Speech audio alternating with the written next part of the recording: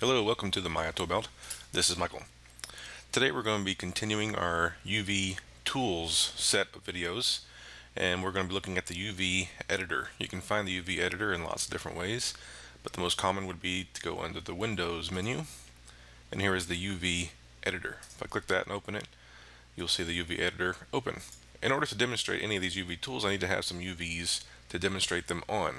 So to do that easily, I'm just going to go to the sculpting tab here in Maya 2016, and they have here the visor for sculpting base meshes. If I click this, it opens this visor where they have lots of pre-built models with UVs already applied to them. So we can very easily use one of these to demonstrate these tools with. Let's just right click and import one of these models, and we have here a fish. That works. So if I select the fish and open the UV editor, you can see the fish UVs here. So the tool we're going to be talking about today is under the tool menu here within the UV editor, and we have the cut UV tool. You can also find it here in the UV editor toolbar. If you notice these green highlighted tools, these are ones that are new to Maya 2016. And on the top row, the second one here is the cut UV tool, and also and like I said, you can find it in a tool, cut UV tool. And let's go into the options. When I activate the tool, you'll notice my UVs all kind of turn blue. I'm just going to click this button here. It looks like a little picture of mountains and the sun or something. I'm going to click this to just hide that texture. The texture is simply this peach color. I'm just going to hide it for now just so it's easier to see. And we have here our cut UV tool options. I'm going to hit the reset tool button to reset everything to their defaults. So the cut UV tool is new to Maya 2016. They have had cut UV commands before, but what you typically would have done before is select the UVs you wanted to cut and then apply the cut to them. Now it's a little different. You activate the tool first. You click the button here to activate the tool. Then you can literally left click and drag and cut through a UV shell. And a UV shell, in case you didn't know, is simply a group of UVs that are all together like this. This fish model has been UV'd to have several different shells. You have the two main ones that are the profile shape of the fish, and then these smaller ones tucked into the corners here to represent, I believe, would be the fins and things like that. So to cut through the UVs with the cut UV tool active, you simply left click and drag. And so you see what I did here. It uses, you'll notice as my cursor gets close to an edge, it highlights. I'm going to undo that cut first.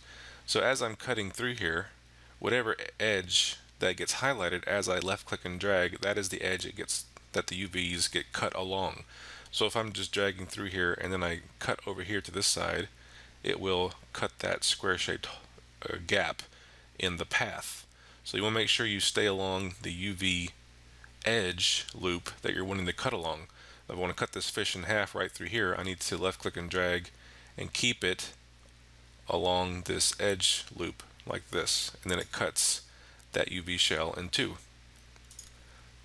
So if I turn off that tool just by hitting the W key, you see I have two UV shells that are separate. If I right click, choose UV as my component selection type, I can select the group of UVs along this side of the fish, go to select shell. It will select the entire shell, which in this case is only the half of the fish because I cut that shell into two pieces like this. So let me undo all that and go back, and we'll explore the cut UV tool a bit more. So I'm going to click this button to activate the cut UV tool. Now as I left click and start dragging, you'll notice my cursor gets a little tiny circle around the arrow. Hopefully you can see that little red circle. And that circle is acting like a distance. Let me undo the cut again. So for example, there's the edge select sensitivity, or it says edge select sensitive, but it's the sensitivity of the edge selection.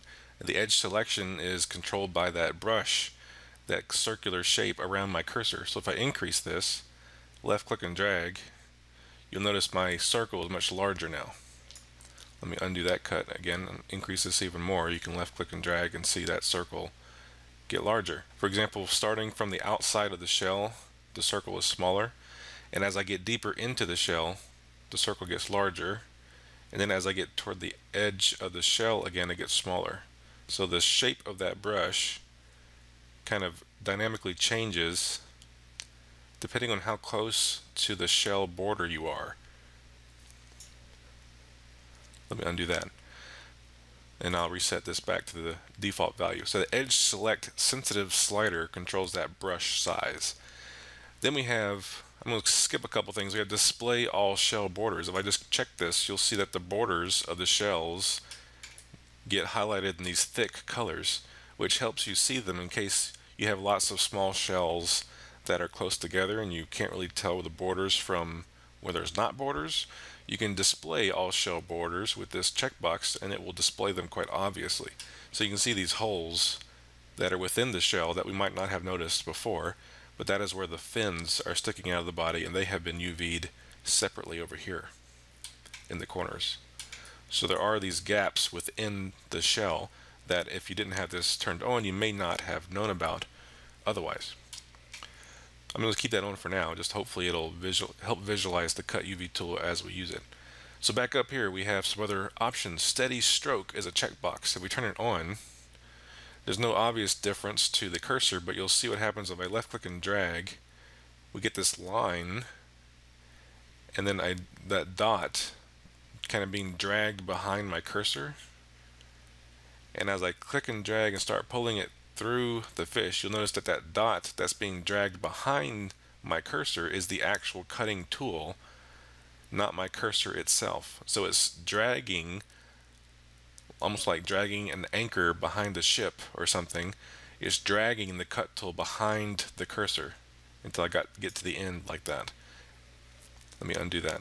So steady stroke tries to help you steady your mouse stroke by dragging the tool behind it. Let me demonstrate somewhat. If I left click and drag out here, you see even though my mouse might be jittering around in a jagged motion, the actual path that the cutting tool is taking is not jittering around like that because I have a steady stroke tool active, which kind of drags the tool behind my cursor. And so little small motions like this with my cursor does not affect the cut tool's position, so I can have a smoother stroke overall as I drag it through a UV shell. Hopefully that makes sense. If I turn the steady stroke off, you'll notice that this distance slider becomes grayed out. In the beginning, the distance slider was not grayed out, but that's just a little bit of a bug in Maya. If you turn the steady stroke on and then turn it off again, the distance slider will start graying out like it's supposed to when steady stroke is not turned on. But the distance slider is active when steady stroke is active, and that controls the distance that the cut tool is dragged behind the cursor, the distance between the cursor and the tool. If I increase this slider and click and drag, you'll see that the cut tool has a much longer line, and it doesn't even start moving. Remember, this black dot over here at the left end of this line is the actual cutting tool. My cursor is not the cutting tool, it's just being dragged behind my cursor, but this line is that distance, and when my cursor gets to the end of the line and I start moving, then my cut tool gets dragged behind the line, kind of like dragging a water skier behind a boat.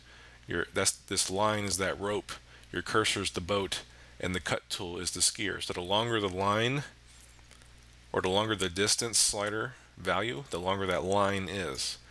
I can decrease this again and click and drag, and you see that line changes length. So that's what the distance slider does. I'll turn off steady stroke for now. Then we have the cut open ratio. I'm going to hit my reset tool button here just to get all default values. I can turn display all shell borders back on. So cut open ratio by default is 0.1. And what that is how much of a split happens between edges when you cut the UVs. If I click and drag again through here, you notice their gap gets opened between the edges as I cut them. And so the size of that gap is the cut open ratio. Let me undo that cut, and I can increase this cut open ratio. Left click and drag through here, and you notice the gap is now much larger. So depending on how large of a gap you want, that's what you would set with your cut open ratio slider. And by a value of 0, you'll see it gets practically no split open at all. It is still right on top of each other, but the shells are separated, just those edges are right on top of each other. So yeah, I think that's pretty much all the tool settings that the Cut UV tool has to offer. The Cut UV tool is probably one of the more used tools when editing UVs. You will often have the need of cutting the UV shell and then sewing them back together, which we'll go over in another video, which is right here below the Cut UV tool. There's the Sew UV tool. You can kind of guess what it might do, but we'll talk about that in its own video. So again, thanks for watching, and I'll talk to you later.